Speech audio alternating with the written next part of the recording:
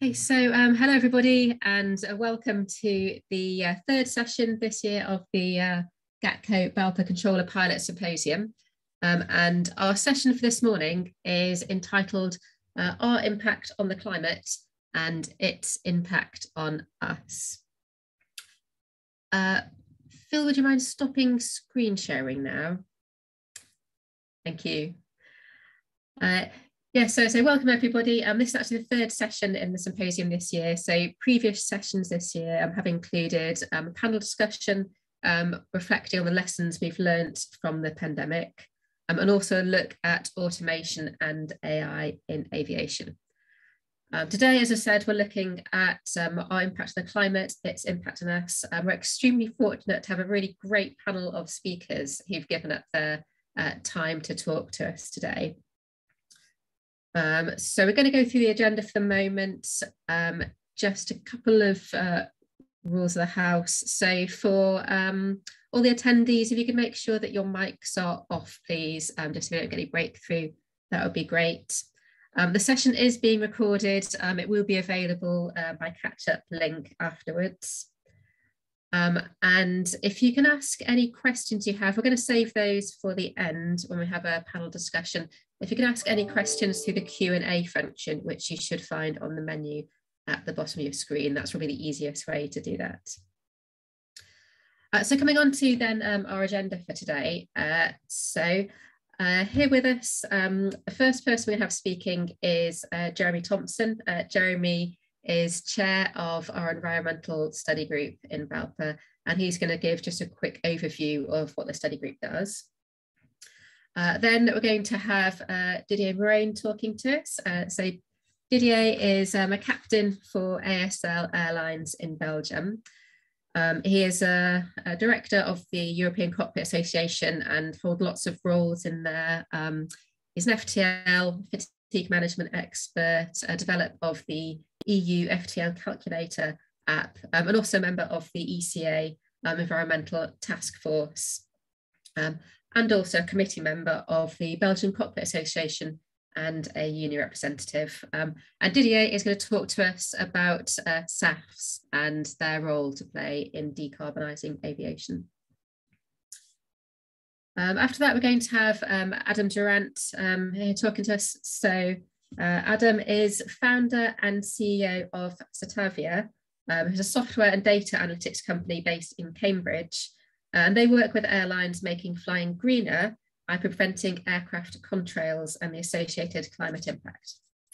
Adam was previously a scientist and held positions at Bristol and Cambridge universities, and is an adjunct professor at Michigan Tech at the moment.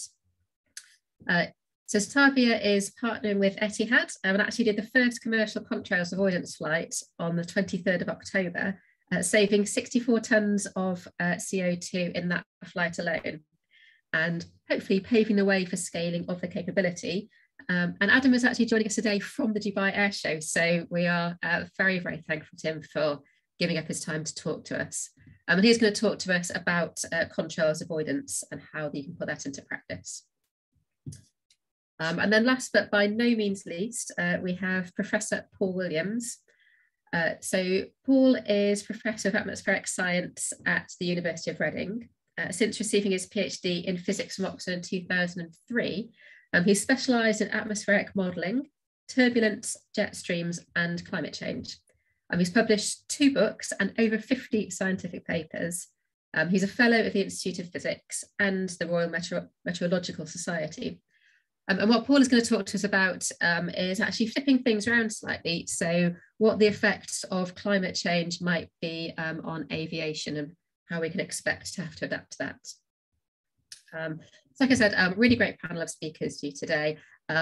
Ask questions to the Q&A panel during the talks by all means. What we'll probably do is come back to them and answer all questions at the end in the panel discussion there. So that's probably enough from me. Now I'm going to hand over to Jeremy for our first talk. Well, good morning, everybody. Thank you very much for tuning in for this session. We do appreciate that. My name is Jeremy Thompson. I'm a 320 First Officer operating out of Heathrow. And I've also been a volunteer on the BALPA Flight Safety division for a few years, initially with the Air Traffic Services Group. About a year ago, we started to think it was about time that BALPA considered environmental sustainability issues, which is not something it had worked in before and didn't really have a position. And as these things tend to go, I ended up forming the group myself and being volunteered to chair it. So I'm now chairman of the Environment Study Group as well. We started out quite small with relatively small ambitions, and we would mainly look at small efficiency gains such as single engine taxi, reduced APU use, and other initiatives that could make small improvements to fuel burn and reduce emissions. We put out a request for more volunteers and we had an amazing response. So the group is quite large now. We have about 20 people with expertise in all sorts of areas. Once that happened, we needed to organise ourselves a bit better. So we divided up the group into different areas. And we decided to do one section looking at the science and research of climate, another section looking at design and technology in response to that, some people looking at regulations and targets to do with the environment. Jess runs our comms and media section. And finally, the original idea, which was to have small operational efficiency campaigns and improvements. As we got better connected and did more research, we found that our initial ideas were really completely wrong and our role was very different to what we expected. The pace of change in terms of the scientific research, but also the regulations and legal requirements that are headed in the direction of the aviation industry are absolutely massive. We really didn't appreciate how big the changes that are coming are and how quickly they're coming. So her role has really changed from making small improvements to trying to make sure BALPA understands the regulations that are on their way, that is ready for them, reacts to them, and can deal with them in a way that hopefully protects our jobs as well as improving our environmental footprint. To that end, the group has been involved in some government consultations recently. Initially, there was one on air passenger duty, which we put some small input in, essentially asking for some of that funding raised from air passenger duty to go towards environmental research and improvements. Then there was a much more substantial piece of work, which you may have heard of, called the Jet Zero consultation. Now, Jet Zero is the UK government's strategy to meet their target of net zero emissions, specifically in aviation. And for the first time this June, aviation has been included in those targets, and it's a legally binding target. We put in quite a substantial input into that consultation, and we're waiting for the results, which are due out early next year. And when those are out, they will show us the pathway that will be expected to follow to achieve our emissions goals. And finally, there was, separately from that, there was a Parliamentary Transport Committee inquiry, which was initially focusing on the COVID response, but also had some issues on what they like to call Build Back Better. So how you could incorporate some environmental improvements with the recovery of the sector. Having made all those consultation responses, we realised we had something that was looking close to an environmental position for BALPA. So we reassembled all of that. We presented it to the various bodies in BALPA, and we're now very pleased to say we're at the point of having an environmental position approved and published for the very first time in BALPA's history.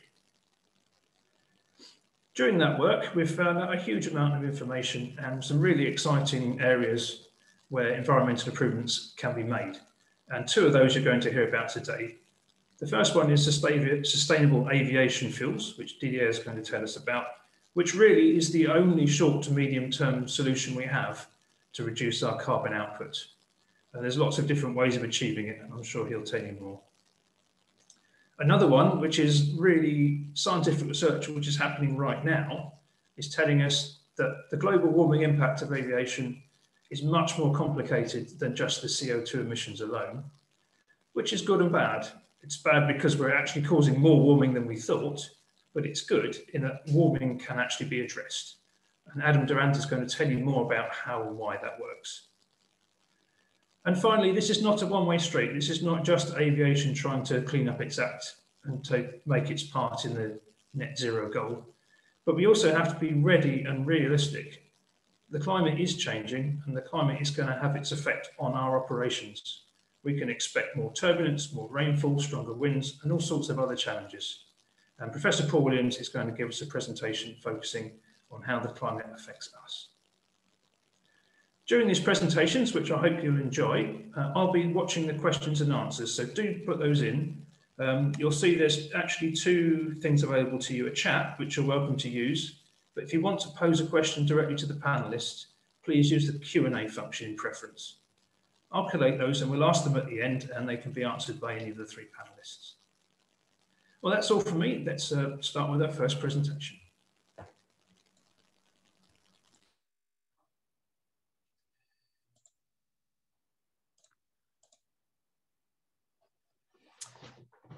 Well, you should see my screen if everything is working. Perfect. So I'm going to talk today about sustainable aviation fuel. But before jumping in the presentation of SAF, I would like to start my presentation with this idea of putting a global cap on CO2 emission. This is something coming from the SHIFT project, which is a French think tank. If you take here a graph coming from a previous report of the IPCC, where you have the cumulative carbon dioxide emissions since pre-industrial levels and the impact on global warming. And if we want to achieve a limiting the temperature increase to 2 degrees above the pre-industrial level with a 76% of probabilities, we see that humanity can emit a maximum of roughly 3,400 gigatons since the pre-industrial levels. The budget we still had in 2018 until the end of the century is 1,170 gigatons. If we lower it for the period until 2050, what we can emit is 844 gigatons of CO2. In 2018, aviation emitted 1.1 gigaton of CO2. It's 2.56% of the global emission, meaning that budget for aviation will be roughly 21.6 gigaton of CO2. That's what we can emit by 2050, where we should be net zero carbon. This corresponds to an annual geometric reduction of 3.39%. Means that every year we need to decrease our reduction by 3.39%. The longer we wait, the steeper will be the slope. And here I put the CORSIA objective, which is only to limit the growth of aviation and the emission. It's not the same objective. So what are the main mitigation strategies for aviation? Of course, we will have the technological improvements, the use of low carbon fuel via biofuel and electrofuel. That's what I'm going to present now. Via optimized air traffic management for minimizing CO2 and non-CO2 effect that will be discussed later. And obviously by reducing air travel volume compared to the business as usual. And I apologize for the choice of the picture. It's coming from an old presentation here. Main pathway for the sustainable aviation fuel, biofuel and power to liquid or electrofuel. For the biofuel, we have the EFA pathway. EFA means hydrogenated ester and fatty acids. The feedstock are waste and residue lipids, such as cooking oil, as well as purposely grown oil trees, such as the jatropha, which are grown on degraded lands. But the majority of the output from hydroprocessing plants today goes to substituting diesel in the road transport, as opposed to producing EFA for aviation. Alcohol to jet, or the ethanol route, the feedstock for this technology, which is now being piloted commercially, includes any biomass that can be transformed into ethanol. Sustainable feedstock includes forestry residues, wood processing, and agricultural residues from mills or collected from fields and nature. Industrial waste gas can also be used as a feedstock. Gasification and Fischer-Tropsch use a similar feedstock as alcohol-to-jet plus the municipal solid waste. The feedstock is then gasified to produce syngas. It's a mixture of carbon monoxide and hydrogen, which is subsequently fed into a Fischer-Tropsch reactor, where it combines into a mix of hydrocarbons in the presence of a catalyst. That's for the biofuel. And next to that, we have the power to liquid, which I'm going to develop in detail a little bit later. For the biofuel, we rely on resources. Resources in Europe for the biofuel production, for the FA will be for the residue lipids, for the alcohol to jet, any biomass that can be transformed into ethanol, and for the gasification, Fischer-Tropsch, the municipal solid waste. Feedstock available, we see that for the FA, the resources worldwide are quite scarce compared to alcohol to jet and gas Fischer-Tropsch pathways, which rely on a much more abundant resources. However, even if we have much more resources, there are still some sustainability concerns because these resources, of course, are used today by the biosphere, and we need to think about how much of these residues we can use in a sustainable manner. And of course, we will have also to solve a problem of fragmentation of the resources. Electrofuel or power to liquids are synthetic liquid fuel created from 3 different feedstocks: renewable electricity, carbon dioxide, and water. The renewable electricity is used via electrolysis to produce hydrogen and used as well to capture the carbon dioxide from the atmosphere via direct air capture process. Then we mixed this hydrogen and this carbon into a Fischer-Tropsch synthesis to produce dropping fuel or e-fuels. The mass balance is interesting. To produce 1 liter of e-fuel, we need roughly 4 liters of only 4 liters of water. You need to compare that with some requirement for biofuel. A little bit less that today, 100 megajoule of electricity and 3 kilos of CO2. What does it mean for the main resource that we need to produce electrofuel, which are electricity? I give you an example of the output we can expect it from one offshore wind turbine of 3 megawatts. It's a standard wind turbine. If you multiply this 3 megawatts by the number of hours and the capacity factor of the UK offshore, 45%, which is not bad, roughly this offshore wind turbine will produce 12,000 megawatt hour per year. Using the amount of electricity we need to produce electrofuel, we may expect that this wind turbine will produce between 344 and 416 tons of kerosene. Knowing here the energy density of kerosene, we can have the conversion efficiency of our electricity to kerosene, which is for the moment between 37 and 45%. That's what we can do right now, but we expect that this conversion efficiency will improve to above 50 and maybe reach 60% in the next decades.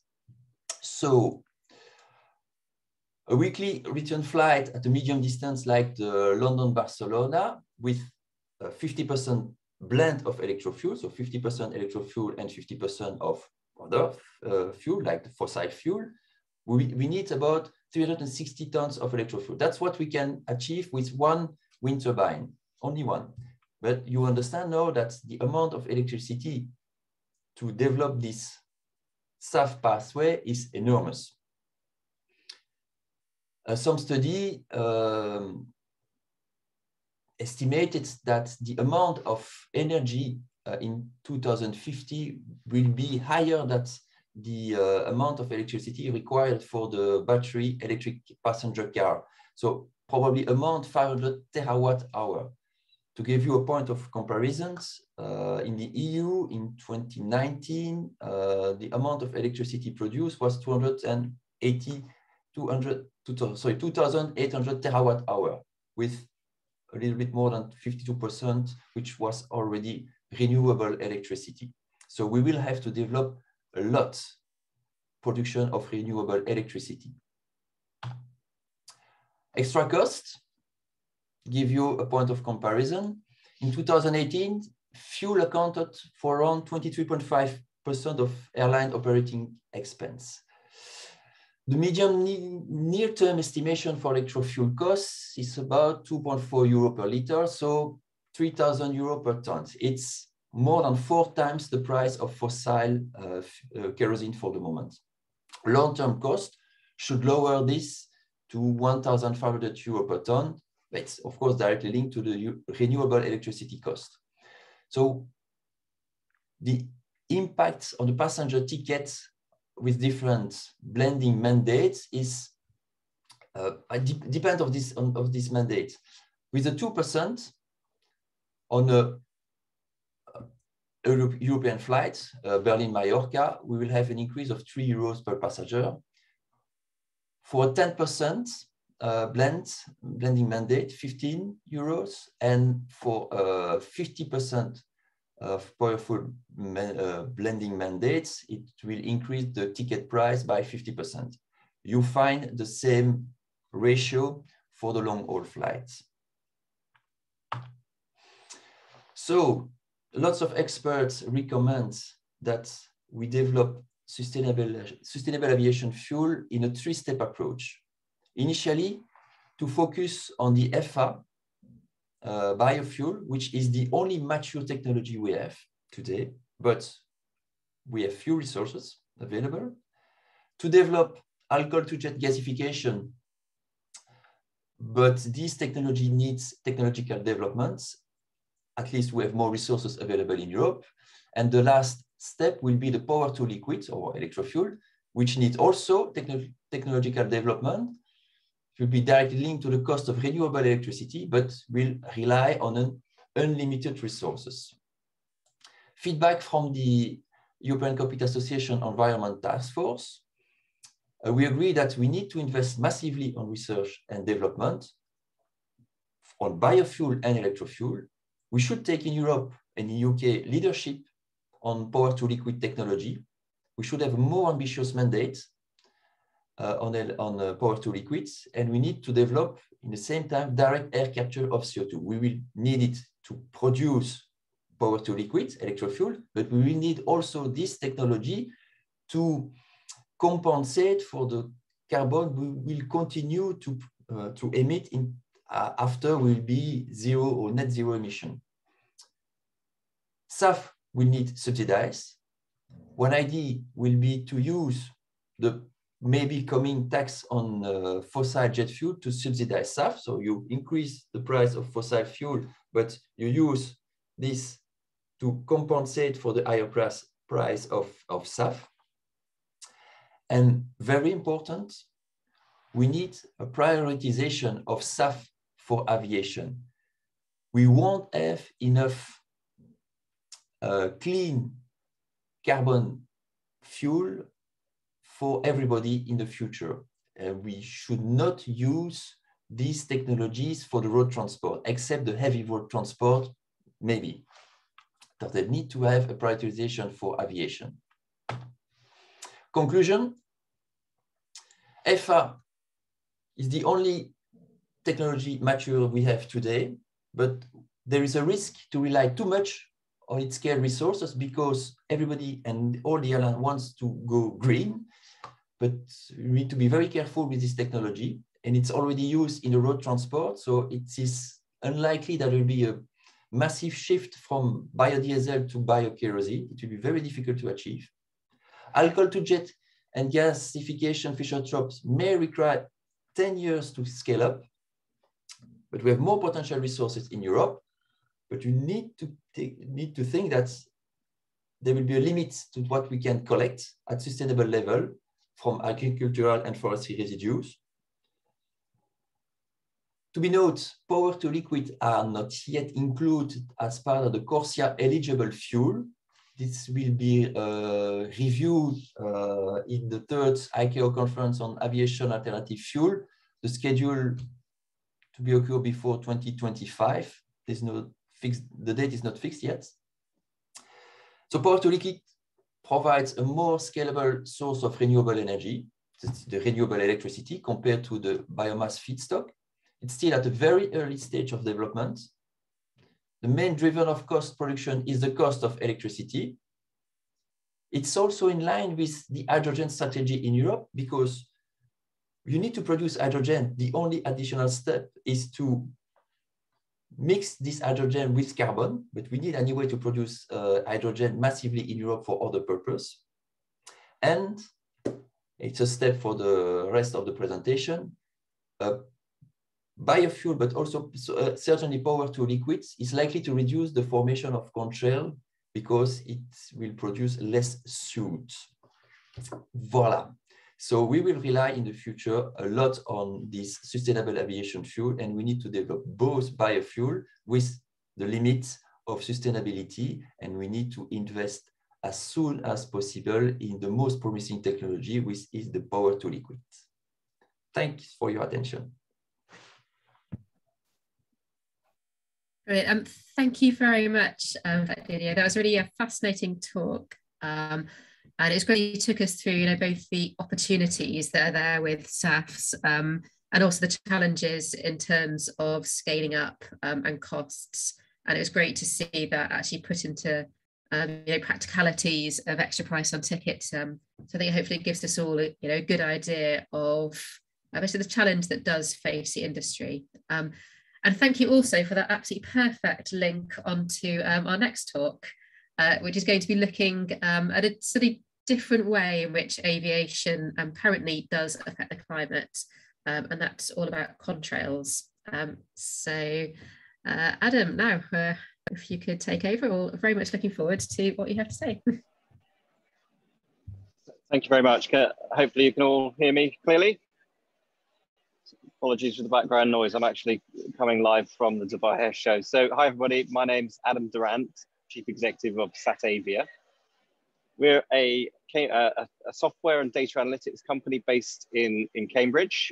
And we've built a team that combines people with backgrounds in data science, AI, software engineering, aerospace engineering, and atmosphere and climate science. And all of that ends up being built into the software that we develop. So we're aiming to make aviation smarter and greener, and we're working with airlines to enable them to do smarter flying to minimize their non-CO2 climate impact, specifically to avoid making contrails through smarter flight planning. So why is this an issue? So the latest science says that maybe up to 2/3 of the overall climate impact of flying across all flights comes from the non-CO2 effects.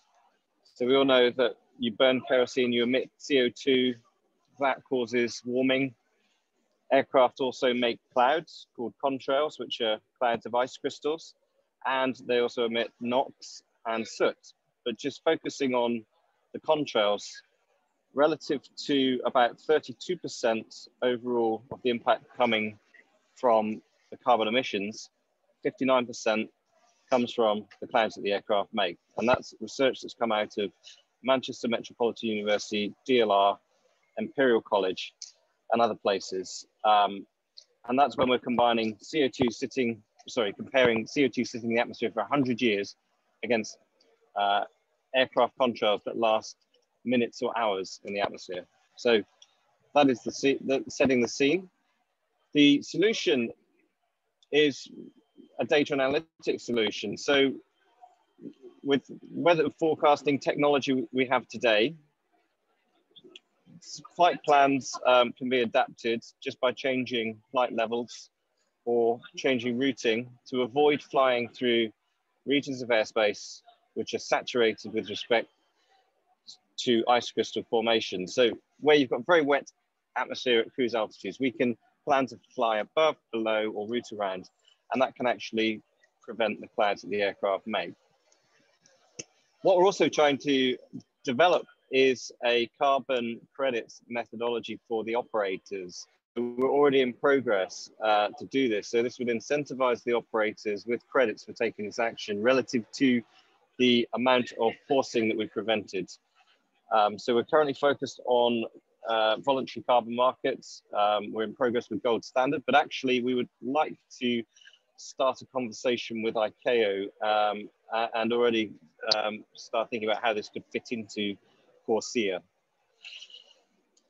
So what we can offer today and what we're actually doing is giving data intelligence layers that fit into existing flight planning software, also electronic flight bag software and ANSP software.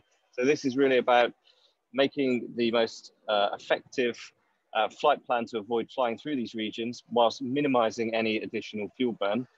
And then also having information available via a connected EFB on the flight deck for any tactical changes that may need to be made.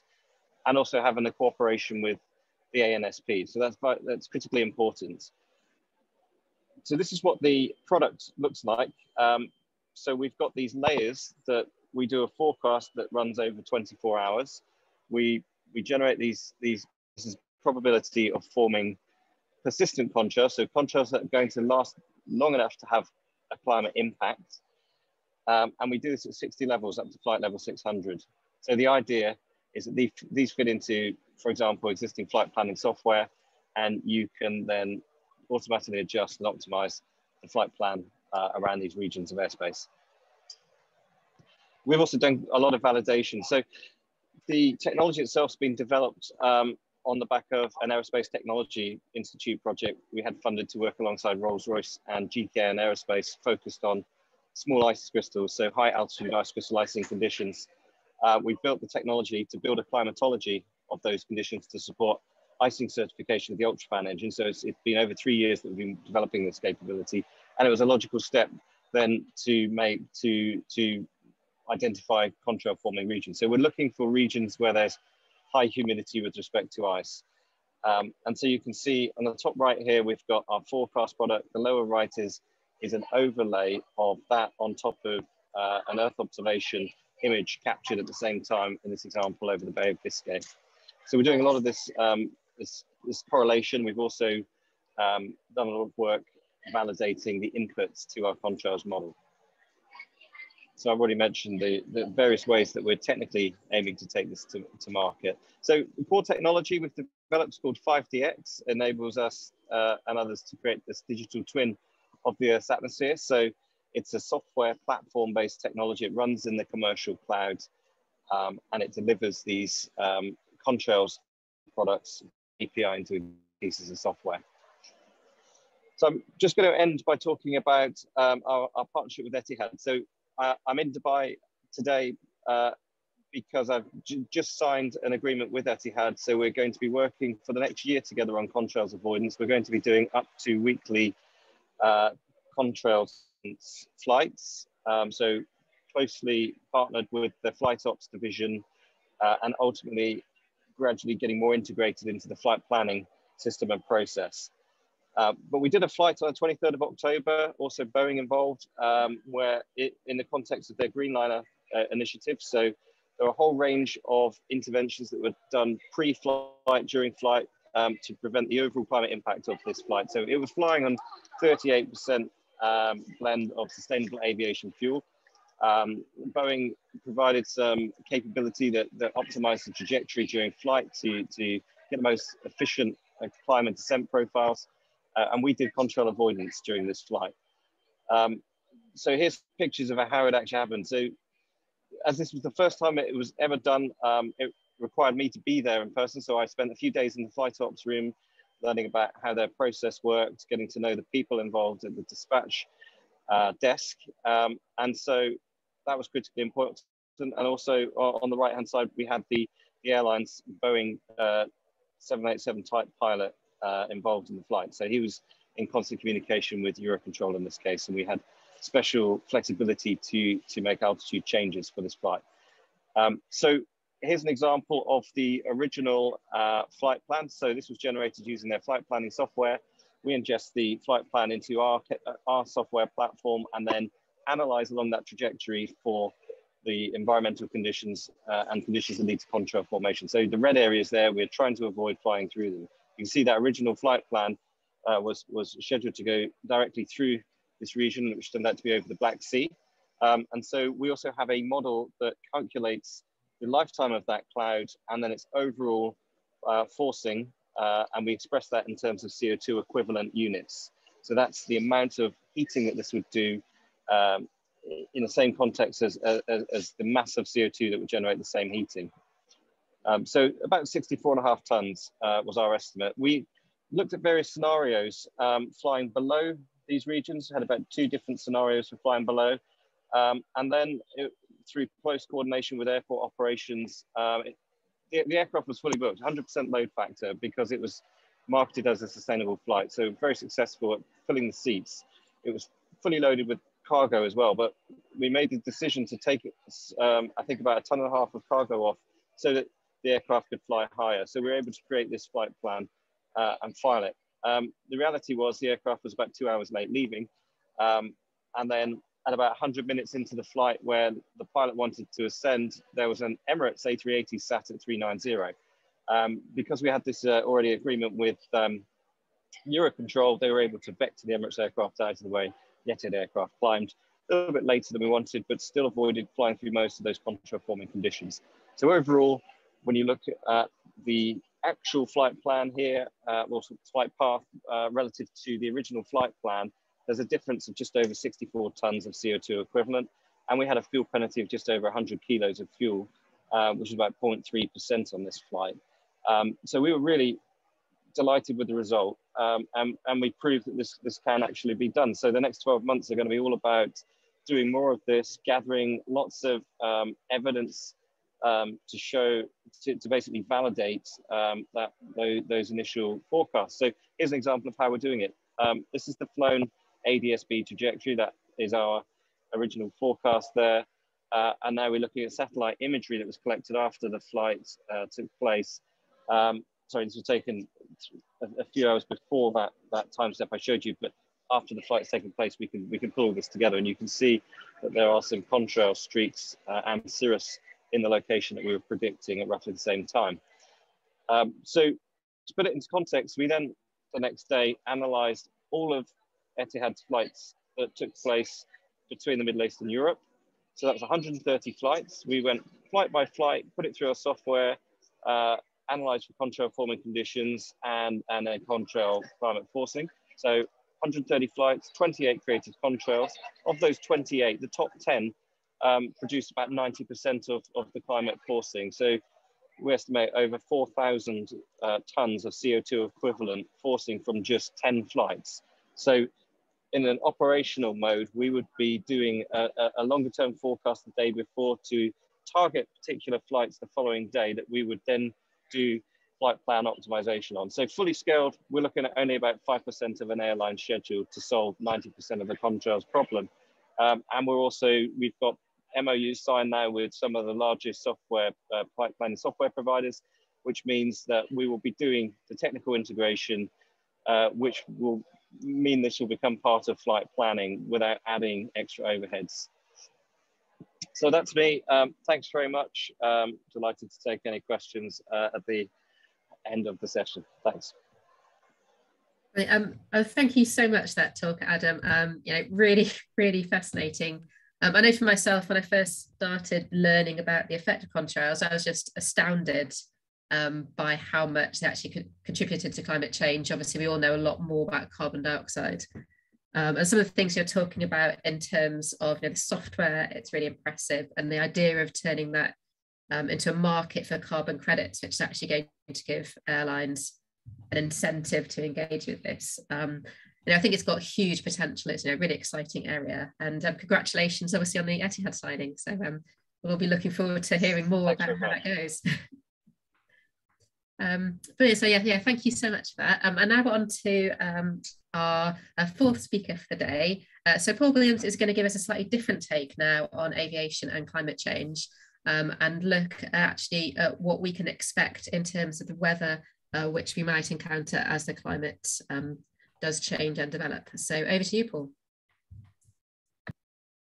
That's great. Many thanks, Jess. And also a special mention to Robin Evans, who I think is on the call from the BALPA Environment Study Group for helping to set this up. I suppose the first point to emphasize is that I'm obviously not a pilot or an air traffic controller. I wouldn't have the foggiest clue how to fly a plane or control air traffic. That's absolutely your patch. And whenever I fly, I'm just constantly in awe of the great job you do in keeping air travelers safe. What I do know about and what I've specialized in for the past 20 years, so when you guys were learning how to fly planes and control air traffic, I was in the university library studying the atmosphere and turbulence, jet streams, atmospheric waves. So all of the phenomena in the fluid that aircraft have to fly through. And I've recently been applying that knowledge to analyze what the impacts might be of climate change on the aviation sector. And so that's going to be the focus of my talk.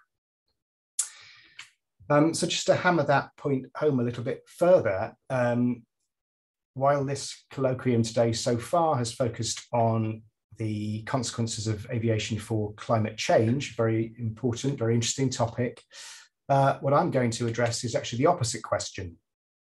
How does climate change affect aviation? How is it affecting aviation today, and how will it continue to affect aviation in the future? So this is very much a two-way interaction, although most of the scientific work and academic interest so far has been on this top arrow, thousands of academic studies and seminars.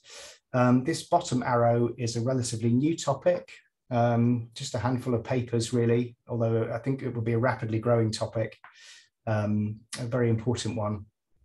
So I suppose in a nutshell, I'm suggesting that we should be asking not only what is aviation doing to climate change, but also what is climate change doing to aviation?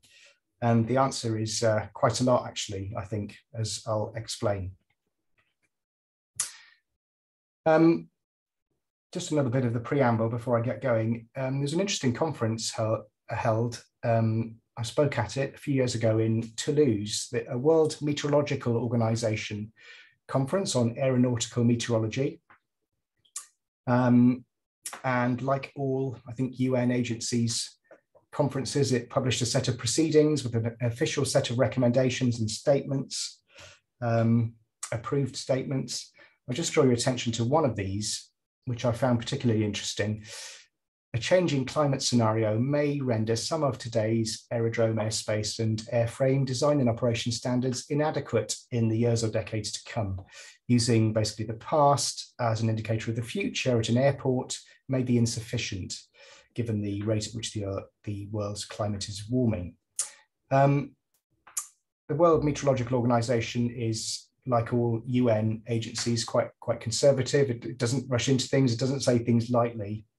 So to read a statement like this is quite sobering. And I think it's an acknowledgement from the highest echelons of the United Nations Meteorological Agency that climate change is going to have consequences for the way we fly.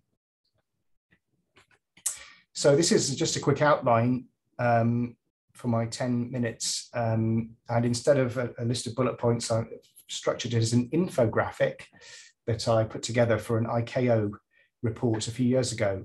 So these are the things I'm going to focus on in my talk, and I'll just give them a minute or two each. I'll talk about how many airports are coastal, and so rising sea levels coupled with storm surges threaten to flood low-lying airports. I'll talk about how warmer air reduces the maximum takeoff mass of an aircraft. I'll talk about more extreme weather, lightning, more extreme events. I'll talk briefly about how modifying wind patterns, basically the jet stream, could shift optimal flight routes and journey times and fuel consumption.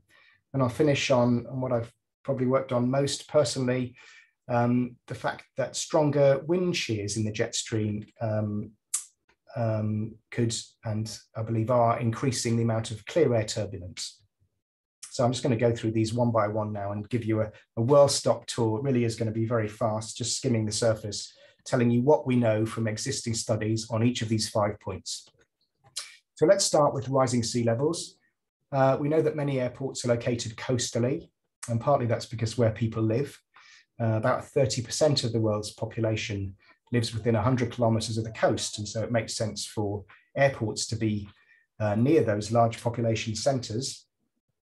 And of course, coastal airports tend to be low-lying, and therefore many of the world's busiest airports are just a few feet above sea level. Here's an example of the US, San Francisco, just 5 feet above sea level. Honolulu, Louis Armstrong is actually a couple of feet below sea level, with obviously some defenses in place. Miami, Fort Lauderdale, Reagan, Liberty, LaGuardia, JFK. And then on this side of the Atlantic, for example, Rome, and further to the east, Shanghai. So major hubs, just very small distances above current sea levels. So the effects of sea level rise on coastal airport flooding has been studied and quantified. So just to give you some numbers, a recent comprehensive study calculated that the sea level rise from 2 degrees Celsius of global warming, we've already had 1 degree, so halfway towards 2 degrees. 2 degrees would result in sea level rise that would place about 100 airports around the world below sea level.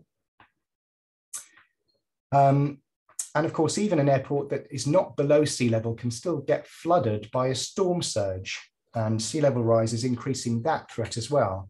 I'm just going to focus in now on LaGuardia, which is 6 or 7 feet above sea level. So it's above sea level currently, but still is at risk of flooding. And this is just some aerial footage of the aftermath of Hurricane Sandy. Back in 2012, LaGuardia was closed for 3 days. Both runways were underwater, the tarmac underwater, and quite a devastating event, not just for the airport, of course, but including the airport. Fortunately, the storm surge didn't coincide with the high tide, and that was quite lucky. I've seen estimates that the terminal buildings would have been breached by the floodwaters if the storm surge happened at the same time as the high tide. Now, again, another study here recently calculated that Sandy-like flooding of New York will occur once every 5 years by the middle of this century because of sea level rise. The storm surges themselves aren't getting any worse because of climate change, so the volume of water in the storm surge is the same, but it's being added on to the rising sea level that is increasing that threat. So flooding of New York this bad that pre-industrially was a 1 in 500 year event, so it would only have happened twice every millennium, is happening 1 every 25 years today, so 4 times a century. And as I say, within 3 decades, expected to happen once every 5 years. Moving on then to the increase of air temperature. We know that every 3 degrees Celsius warming of air temperature reduces the density of the air by about 1%. And that reduces the lift that can be generated by an aircraft attempting to take off. Basically, what's happening is that when the air temperature is cold, the molecules are all close together. But when you warm it up, the molecules get spaced further apart. And that means that the number of molecules per square centimeter available to push the airframe upwards is reduced. So the molecular collisions that transfer momentum is reduced. As I say, by 1% for every 3 degree warming. It's equivalent to raising the altitude of the airport by 100 meters in terms of its impacts on the density. Again, this has been studied. Here's a recent study I did with a colleague, Guy Gratton. So we've analysed here historically changing takeoff conditions at Chios Airport in Greece. So we've taken historic observations. This is not a model future. This is what's already happened. Going back to the 1970s, it's obviously warmed at a rate of 0.75 of a degree per decade. Interestingly, the component of the headwind along the runway direction has been decreasing as well at about 2.3 knots per decade. This could possibly be something called global stilling, We expect climate change to weaken the surface winds. Things are different higher up, but at the surface, a long-term global stilling, it's been called. What we do is we feed these historic temperatures and headwinds into an aircraft takeoff performance model for the Airbus A320. So a vertical force balance model that calculates the maximum takeoff mass, much like the models that are used in operations to calculate the maximum takeoff mass. And what we get is historic data on the maximum takeoff mass over time, and it's been significantly reducing at 132 kilograms annually. So that's roughly equivalent to one less passenger a year that can be carried at the maximum takeoff weight. So just over the 30-year period since the A320 came into service in 1988, I think, the maximum takeoff mass is reduced by about 4 tons. Of course, if the aircraft's nowhere near its maximum takeoff mass, this doesn't matter, but it is a consistent trend that we see. One solution to this might be to lengthen runways, of course, but sometimes that's not possible. More extreme weather, I'm focusing here on lightning. The movie here is a footage of a NASA plane in the 80s that deliberately flew through 1,500 thunderstorms and sustained 700 lightning strikes, so all in the name of research. We know that lightning flashes increase with temperature. There's more lightning in the tropics than the poles. There's hardly any lightning in the poles because it's too cold. There's more lightning in summer than winter. There's more lightning during the daytime than nighttime. So there's a clear link between temperatures and lightning. So it stands to reason that as we warm up the atmosphere, we'll see more lightning strikes. And a study here indicates 12% more lightning strikes per degree Celsius of global warming.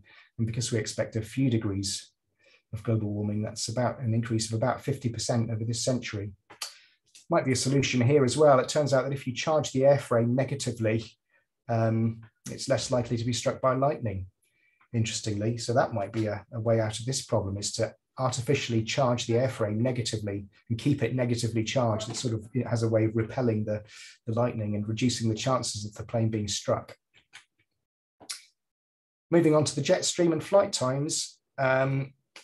This is a study showing historic jet streams. We're up at about 40,000 feet here, showing the wind speed. So these are the jet streams, up to 40 meters a second on average here across the Atlantic.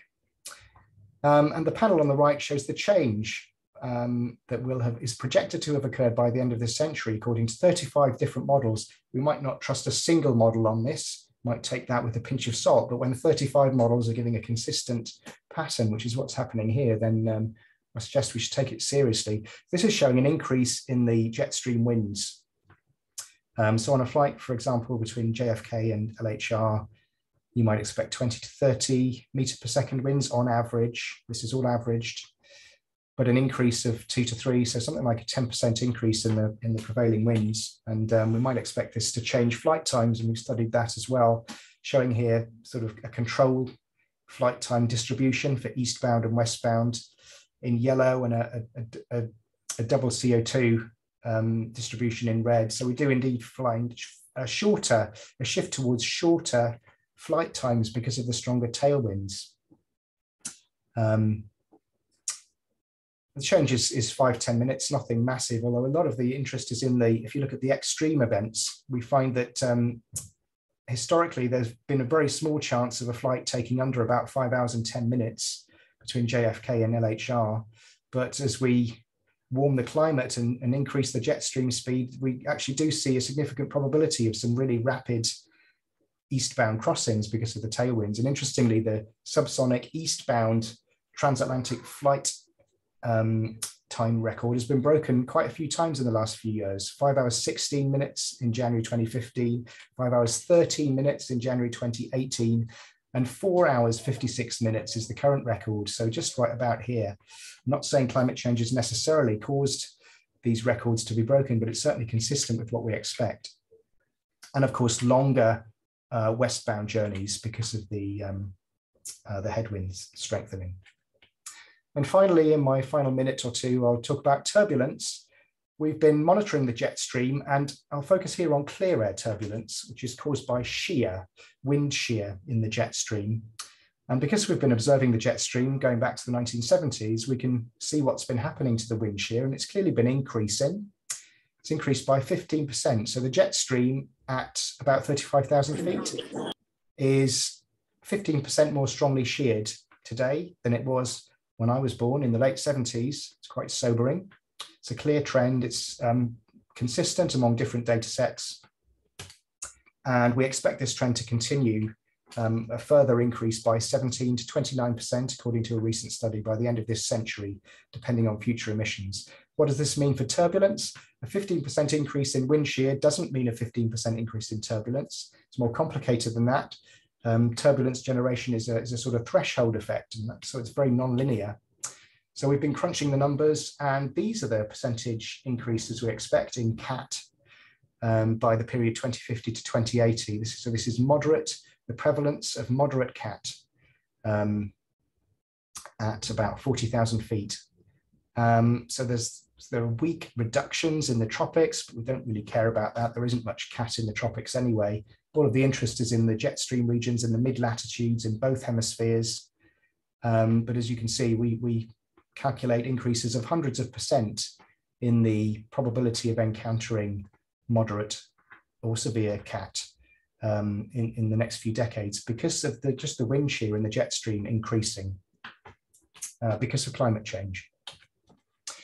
So I've had 15 minutes quickly summarizing: sea level rise threatening runway capacity, a reduction in maximum takeoff weights from the warmer air, lightning strikes increasing, a stronger jet stream speeding up eastbound flights and slowing down westbound flights. And there's a little asymmetry there in the maths that turns out that the cancellation doesn't actually occur, and the round trip journeys are lengthened.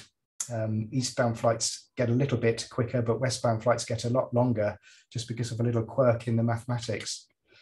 And finally, the jet stream now 15% more sheared than when satellites began observing it because of climate change, increasing the amount of severe CAT by hundreds of % in the coming decades.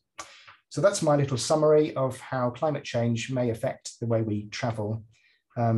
That's it from me. Do get in touch if you have any questions, and I'll hand you back over to Jess and Jeremy now for the discussion.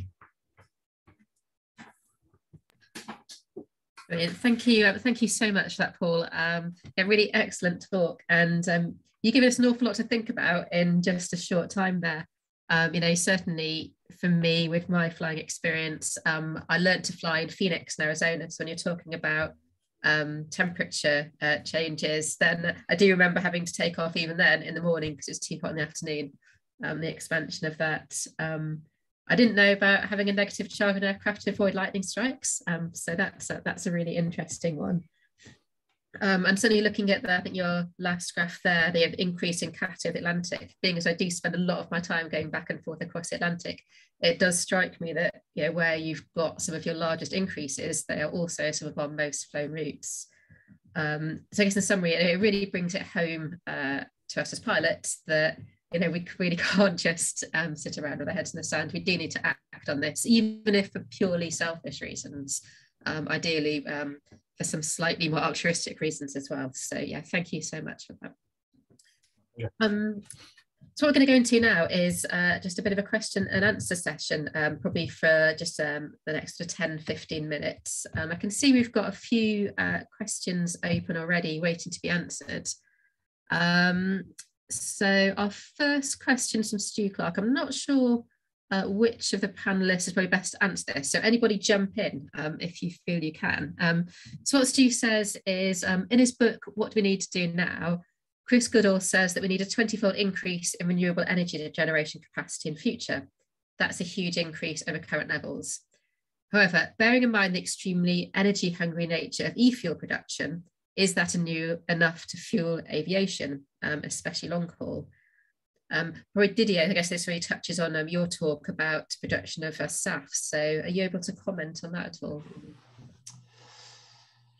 The only thing I can say on this is, indeed, the number of aircraft we will have in the sky in the future will depend on our capacity to produce renewable electricity in the future, or I would say low carbon electricity. there is a direct link between the two of them. I don't know how we will do and how we will achieve the amount of electricity required. Some experts believe that the only way to achieve this demand for renewable electricity in the future is to create a worldwide global grid of electricity with production, for example, of offshore wind south of Greenland, and linking also the grid to deserts where we will have solar production. Could probably be our future, but definitely if we fail to produce enough renewable electricity, we will not be able to develop this low carbon aviation that we try to achieve in the future, and that will have an impact on the global aviation for sure. Brilliant. Thank you, Didier. So that is one of the big issues around this, that it is going to need huge amounts of renewable electricity generation. Thank you. The next one is probably for you as well, actually. So we've got a question asking, is it correct that SAF is currently only used as around 50% of the fuel load, plus around 50% fossil fuel? And if so, what needs to be done to increase the SAF percentage? It's purely a question of certification. So for the moment, all our engines are certified to up to 50%, or maximum of 50% of SAF. But there is currently processes to develop new certification process and new engine that will allow us to use up to 100% of SAF. It's an ongoing process. It's purely certification, but for sure the new generation of engine will be able to use 100% of SAF. Great, thanks, Didier. So next, I'm not sure who wants to jump in for this one. So anybody who feels they're able to answer, do so. So I have a question asking, CORSIA relies heavily on offsetting. In reality, is it not that the aviation industry will remain dirty and is merely passing off its problems for others to clear up? In addition, is it correct that CORSIA and other measures are only looking for carbon neutrality for traffic growth from 2020? I can try. Explaining CORSIA in a few minutes, it's quite challenging, but the objective of CORSIA is to allow continuous growth of aviation with an offsetting of carbon above a certain level. So last year, ICAO review CORSIA objective that any growth of aviation above 2019 level of emission will have to be offset via program of offsetting, like planting trees in Guatemala, for example, or using a sustainable aviation fuel to compensate for the additional emission above the level of 2019. So indeed, CORSIA does not have the objective to reduce the emission. It's only to compensate above a certain level. This objective may be reviewed next year. There will be a big conference about the objective of CORSIA in 2022. But the main complaint we receive about CORSIA for the moment is that CORSIA is not in line with what should be done in aviation if we want to achieve a net zero carbon emission by 2050. Great, thank you, Didier. Jeremy, did you want to add anything to that? Or? Yeah, if I can press the right button. Yeah, thanks, Didier. It's a very good question, and you have to bear in mind that CORSIA is attempting to unite almost all countries across the world, which is a phenomenally difficult thing to do. And it's also quite a slow process. So its targets are based on the thinking from 10 or 12 years ago. So in today's context, it doesn't look very ambitious. But you do need to bear in mind that it's not the only targets we're looking at, and there's much more ambitious targets and measures in place in Europe, in the UK, and the US as well now. And we expect other countries as well to step up. So CORSIA can be considered a good result in terms of a success of international cooperation, but its environmental target is modest, and we look at it more as a starting point and also as a bit of a backstop if other measures don't succeed. At least there's a minimum standard to work to. Brilliant. Thanks, Jeremy and Didier. Next question. This is probably one for you, Paul, if that's okay. So a question here saying, you talked about jet stream speed increasing, but I started long haul in 1979. And what I've noticed in recent years are there directions with jet streams running north to south, which have increased dramatically from my early years of mainly west-east. Yes, thanks. That's an interesting one. Of course, the jet stream is supposed to blow from west to east.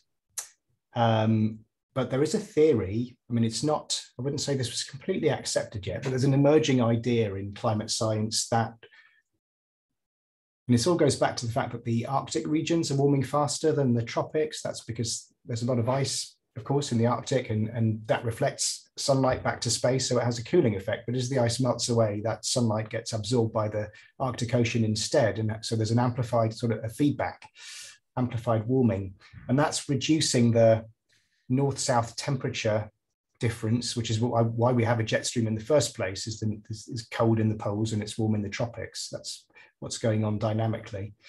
So as climate change reduces that temperature gradient at ground level, it's actually very different at flight cruising levels, it's the opposite.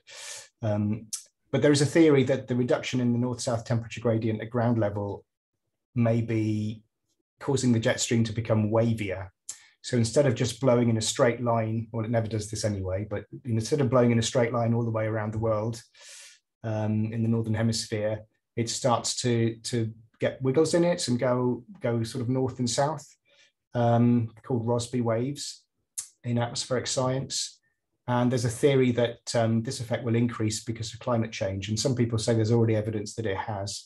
And this has consequences for our weather as well, because when one of these waves develops, it can sort of get locked in place in what's called a blocking event, and just sit there for long periods of time, causing extreme weather. So extreme heat in summer, extreme cold and snow in winter. So this is not settled. I'm sure we've got a lot more digging to do to figure out exactly how climate change is modifying the jet stream, but there is emerging evidence to support what you've anecdotally observed, which is the jet stream is tending to go north and south rather than just straight to the east. I think we'll, in the next few years, we'll get a much more complicated and comprehensive picture of exactly what's going on there. But it's interesting that you feel you've observed it. It was Michael, wasn't it, in your flying career? But yeah, thank you, Paul. I can see, Michael, you have your hand up. So did you want to ask a follow-up question on that? I didn't have my hand up. I'm like Jeremy. I obviously pressed the wrong button, but that's pilot.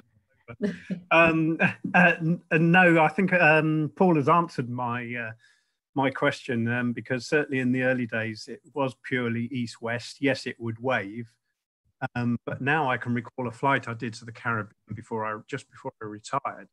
I've never seen a jet stream literally go from the North Pole until it petered out somewhere quite close to the equator or sort of the tropics. And it was absolutely astonishing. And it wasn't a weak jet stream. It was quite a powerful, strong jet stream. And I remember at the time reading it was bringing obviously some pretty cold, unusually cold weather to the Canaries and regions like that. So I'll put my hand now. Thanks, Michael. Yeah, and it's interesting too, the anecdotal side of it, as opposed to the science side, which Paul has been able to give us.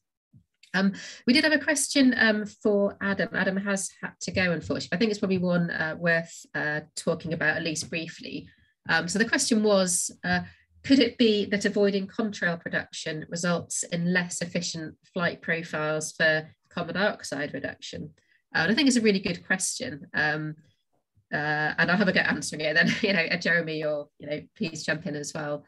Because I think, yes, if you're flying a different flight profile from your most efficient for carbon dioxide to avoid contrails, there will be a small increase in carbon dioxide emissions. So it's balancing that off against the reduction in heating, which you can get from avoiding contrails. I think some of the figures which Adam did show us in his talk were really interesting. That I think on the flight, they said they actually did in practice, and obviously spent quite a lot of time analysing, they're able to save 64 tonnes of carbon dioxide equivalent by avoiding contrails for only an extra 100 kilograms of fuel burn. So there is the extra fuel burn there, but it sounds like, if you look at it in whole, it's very much worth it.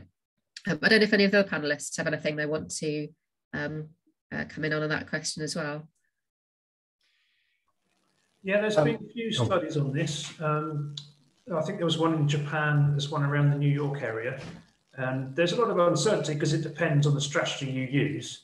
But the figures we're seeing are typically 1 to 2% extra CO2 burn across the entire fleet.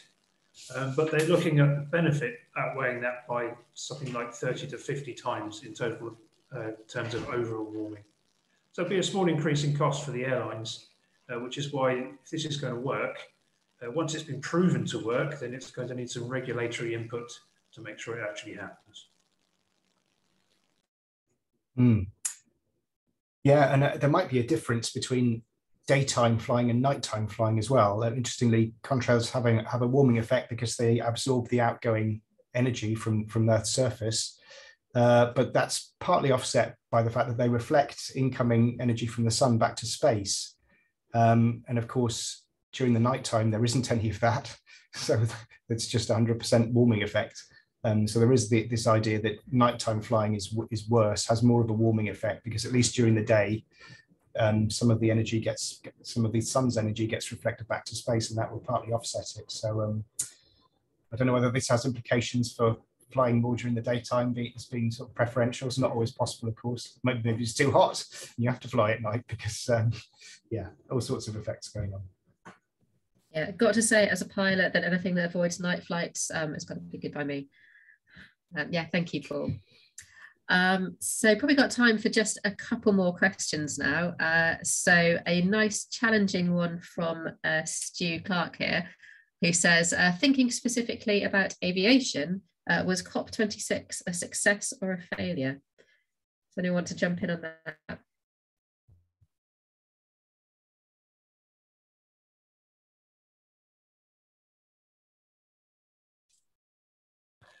I was very keen. I might be wrong, but I didn't see very much that was actually specific or new for aviation.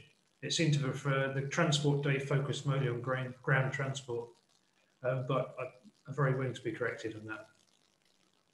Yeah, I think that's right, Jeremy. I actually saw the question. I've had a quick Google. So there is a COP26 declaration on international aviation climate ambition coalition. She's got a few details in. It talks about CORSIA, talks about committing to limiting the temperature increase to 1.5 degrees, taking steps domestically to implement Annex 16 of the Chicago Convention as fully as possible. I mean, that all sounds good. Advancing the environmental ambition of CORSIA. And I can't see anything mentioned there, but I think we all know that there'll have to be a CORSIA 2. I think CORSIA 1 expires at some point. Can't remember exactly when. It's not really my patch, the politics of it or this socioeconomic side of it. But I think CORSIA has an end point, and there'll need to be a CORSIA 2 that's a bit more aggressive. But yeah, I think you're right, Jeremy. There's nothing there that's just a reaffirmation of existing, I think, commitments basically. Brilliant. Thank you both. Okay, so we've got just one more question now. It's probably a good one to finish off with anyway. So it says a question to all the panelists, so maybe you could each sort of give your views in turn. And the question is, what for you is the single biggest challenge for making aviation more sustainable? And what can we do to help try and solve this? So how about, Paul, do you want to start off and you give your views on that first, and then we'll ask Didier and Jeremy as well what they think.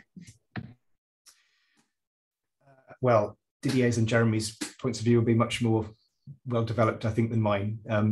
But the biggest challenge, I mean, miniaturizing electric batteries, I think, is a big challenge. They're just simply too heavy at the moment, and I think we do expect them to miniaturize over time. Yes, but still probably limited just to short haul. I mean, but it'd be really nice to see a breakthrough in the power density, the amount of energy that can be packed into a battery at not very much weight. So that's I know people, scientists, engineers are actively working on this in research mode, and I suppose I'm sort of hoping for a breakthrough in that area so that we can go a bit further using electric as a sort of a different way forward compared to SAFs, which are of course part of the mix as well. We need all of these things in the mix, of course. Brilliant, thank you. Didier, what would be your take on that question? I believe that aviation future is linked to our energy transition. We need energy. We need a lot of energy to fly in the skies, and we need to succeed this energy transition to low carbon to continue to have success aviation and a growth in aviation. So that's for me the biggest challenge. It's not directly linked to what needs to do aviation, because aviation, of course, can focus on technological improvement. But the rest, development of sustainable aviation fuel based on biofuel or based on electrofuel, which is directly linked to production of renewable electricity, is not in our hands. We need to promote it. We need to convince everybody that yes, aviation is part of the energy transition, and it needs to be a success, and it will be a huge, huge challenge.